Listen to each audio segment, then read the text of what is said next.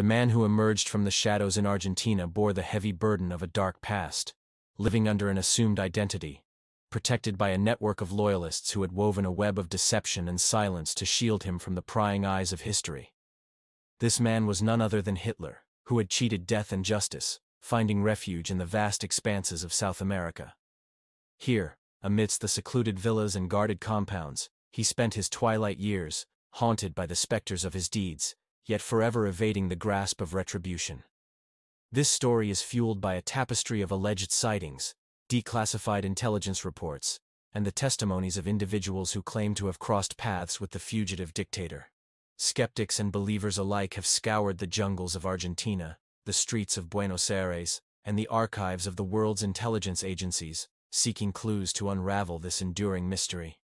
As with all tales that dance on the edge of history and myth, the line between fact and fiction blurs.